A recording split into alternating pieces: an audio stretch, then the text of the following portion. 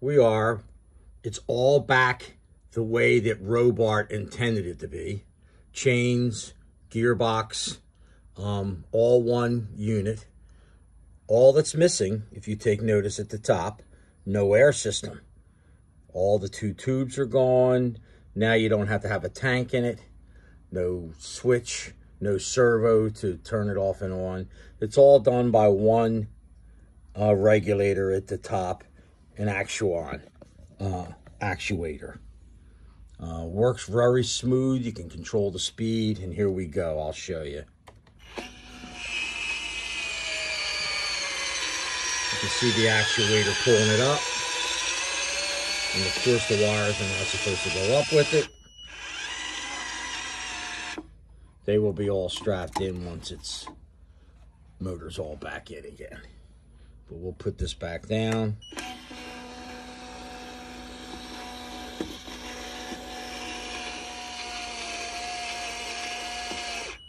Works excellent, guys.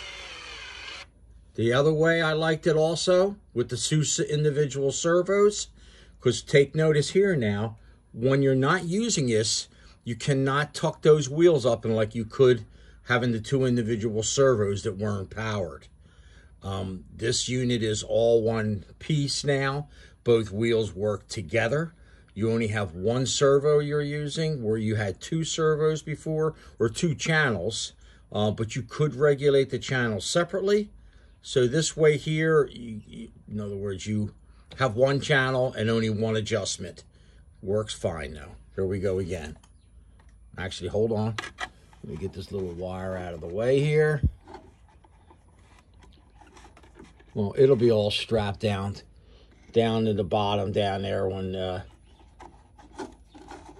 we're all done. But let's try it again for you.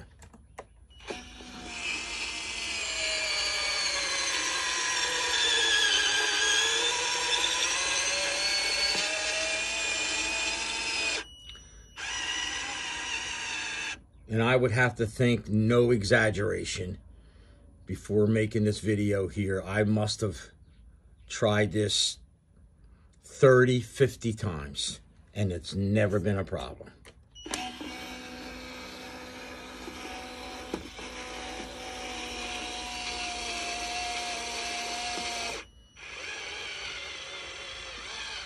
All right, guys, that's my way of doing it. That's the third way, actually.